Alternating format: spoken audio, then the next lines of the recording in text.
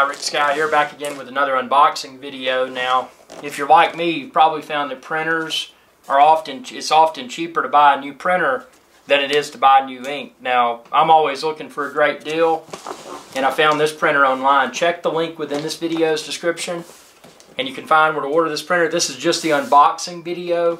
It's not intended to be a review or a demonstration. I'm just taking it out of the box because I'm curious what's in the box, and I'm sure you are too. So this is the Canon Pixma Canon Pixma MX492.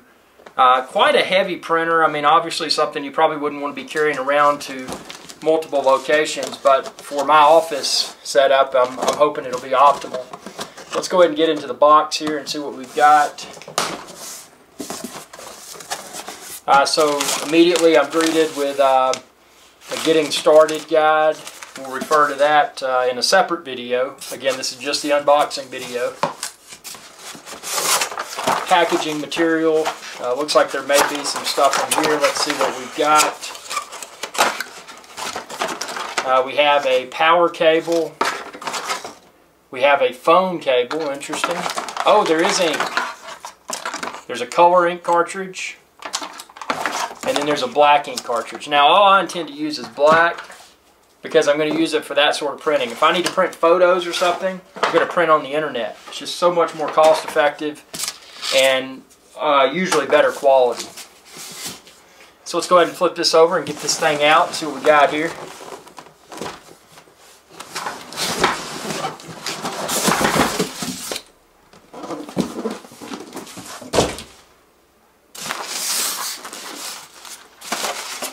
Empty styrofoam.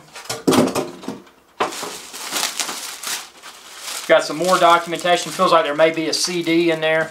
It amuses me that they still package things with CDs, considering most computers now don't even have optical drives.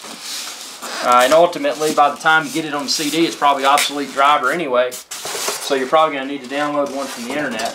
But here's the printer right here. Pretty, you know, if you're used to the competitors' offerings, often I use HP just because I could get them dirt cheap and use them until they broke, or I got a new one that was cheaper than replacement ink. But the design of this seems to be very nice. It doesn't seem to be cheap. I mean, obviously the price tag was it was a super low price point, but the build quality seems to be sufficient. For my intended purpose of printing an occasional email every few months or so, hopefully this will fit the bill. It's got these things right here. You can take the little plastic tabs off.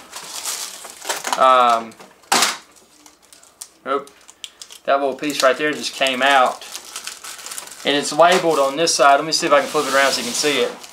It says color and black. So you can see which ink cartridge goes where. From a design perspective, in my opinion, first impressions, highly intuitive. Printers are often a frustrating thing for people to deal with, even people that have a technologically savvy mentality. So, yeah, this pops up. Wow. Okay, so far so good. Again, just the unboxing video. I wanted to show you what came in the box. Again, not intended to be a review or a demonstration, just an unboxing video. So again, power cable, phone cable, black ink, and color ink. And I like how they have these wrapped in like a plastic thing, so hopefully the ink won't be dried out. That's always annoying if you get a new printer and it's dried out.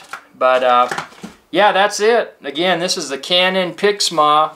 Check the link within this video's description. You can find where to order it online. And be sure to subscribe. YouTube.com/iRick Guy. Thanks for watching. Y'all have a good day. Hey y'all, iRick Guy here. If you enjoyed this video, please be sure to subscribe, like, and share. It's viewers like you that enable my channel to continue to grow. Thank you.